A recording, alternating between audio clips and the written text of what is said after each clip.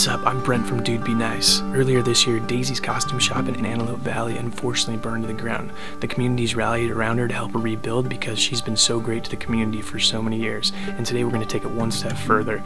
We're throwing her a surprise party out front with our friends from Antelope Valley High School.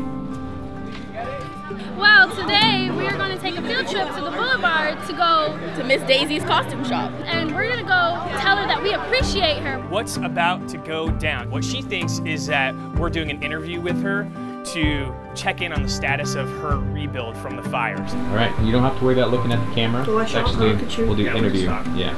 Well, I'm actually super excited, and especially because Daisy's costume was my idea. Basically, she's just giving us costumes for everything. You know, recognizing her finally would just make her day, especially what just recently happened with the fire.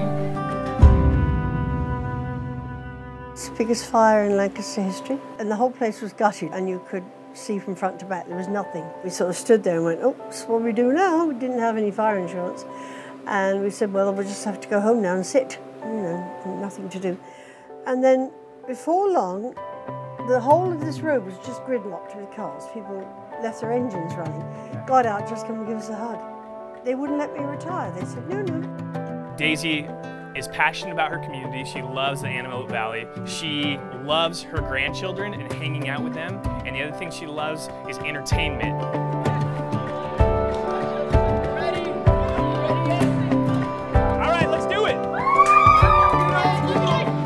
used to do costumes in England before I came here. In actual fact, if we get it wrong, I'm more than likely to cry because we tried hard. This costume was horrible. You go, oh, sorry. That's it, I think. It's the service we give. And the father called up and he said, I thought I was supposed to tell you. He said that... look. What is this? I haven't been completely honest with you. No, you haven't, have you? What is this? So my name is Brent Kamlich.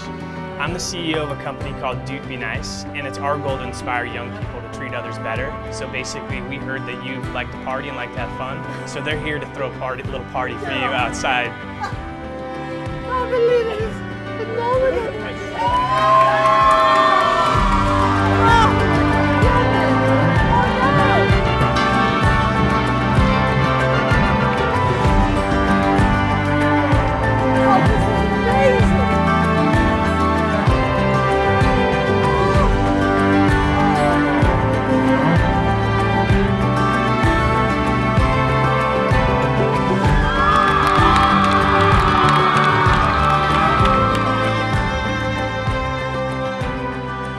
Once in my life, I'm absolutely speechless.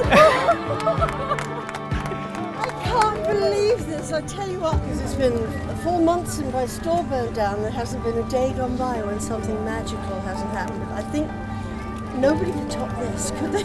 No.